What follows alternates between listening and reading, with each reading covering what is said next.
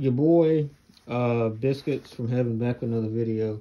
Matter of fact, your boy Cole's God from Heaven back with another video, because these motherfuckers right here, bro, pretty much freshly unboxed, as you can see over there. As you can tell, a little bit slippery to the touch, but that's okay. So these are Thermoball North Face Johns, made out of very similar material to Thermoball jackets by, you can see it. These joints are mad affordable. That's why I'm making this video. These are like expensive as hell. I would still make this video, but I'm excused like I wouldn't. But this is an actual recommendation to MFers. I feel comfortable with it. I mean, it's to me, this is affordable. $55 for these. You need to cop these in the wintertime, bro. These are crazy cozy. I've owned, in passing or in actual duration, I've owned all these. They give you like this kind of for just to hang them up if you want to, I suppose. I've owned like almost all the cozy Johns. I've owned Crocs. You know, I got some slides. They don't look at them, bro. Don't look at them.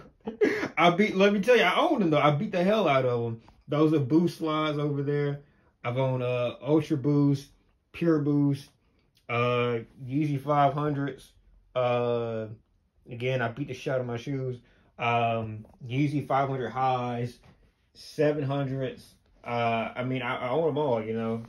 Not all of them, literally, but like these Johns right here, to me, they get good support. Like, obviously, unlike Boost, there's not like direct support lying like in the case with the sole itself.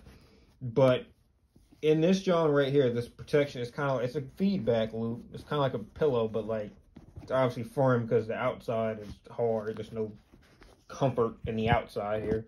It's not like a brick. Like, you could probably stretch this if you wanted to, like fold it in a little bit. Okay, no, you can't.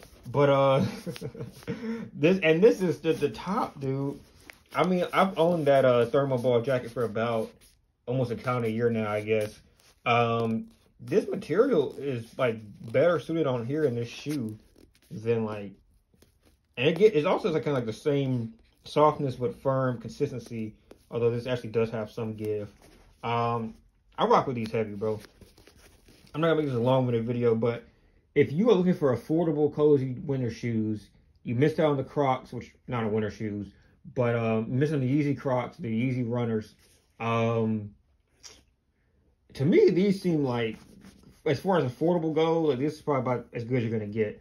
And then, like, unlike a lot of other shoes that are like probably similar technology-wise in terms of how much they put into making a cozy shoe, they're not gonna be expensive. Like, I imagine the knit runners are probably like mad comfortable, the Yeezy knit runners, but the problem is you gotta have, I think they could retail for like 120, something like that, which is still almost double the price of this. Actually over double the price of this.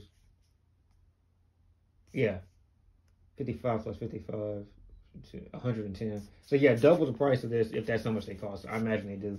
All of the Yeezys are gonna be mad expensive too, except Crocs and slides. And slides are not winter shoes, and Crocs are not winter shoes. I can't think of anything else that's this nice, that feels this nice. And again, I haven't beat them like as far as going outside yet, but like I haven't felt anything that's this nice yet. That's just my opinion. I hope y'all enjoyed this video. Please get these if you need a winter shoe. I definitely recommend. This is kind of this midsole. I really like that. I don't know what kind of material this is, this pattern here. It's not featured on the jacket, but this kind of faux leather type thing, like almost like a mid 2000s like mid tier car. That joint right there is nice. I fuck with it. All right, hope y'all enjoyed. Yeah, so my hair looks like shit right now. Give like kind of a reaction to the Thermoball North Face slippers, or I forgot the Mule. That's the word they use. Been wearing for about 3 days, pretty much everywhere you could think of. Cement, grass, kind of soft like turf, so to speak, hardwood, whatever you may think. They're definitely meant for certain conditions. Like, these are not meant to be repeatedly, like, what's the word people use? Suspension? Like, these are not used to support you in like ways that you're going to be jumping, you're going to be taking heavy steps, i.e.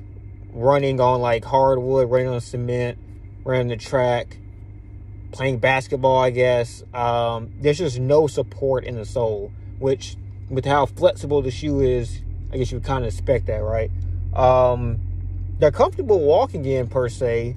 Like, they're not like, it's not to say like you couldn't just walk through, like, let's say grass and be all right. You know, you'd be fine for the most part.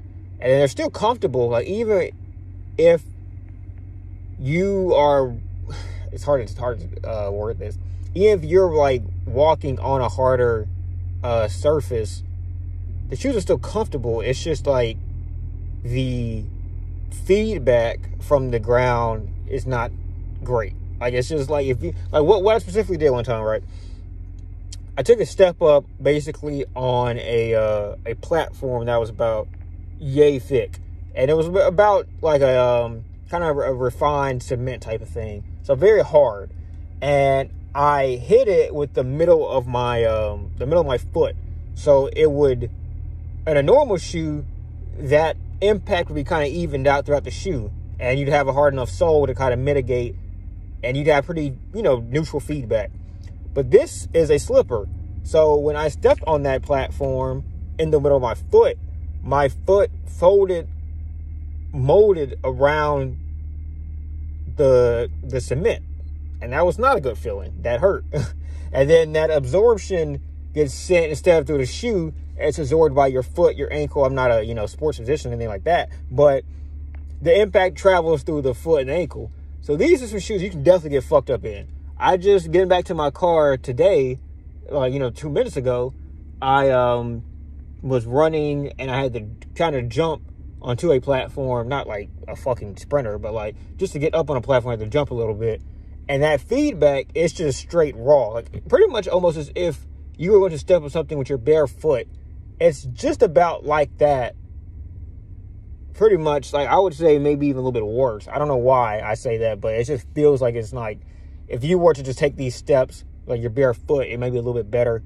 I've never like walked anywhere outside of my bare foot, like, seriously. So, that's me. I don't do that barefoot shit. But I feel like it's not anything at all positive with this shoe when it comes to, like, basically anything that could impact,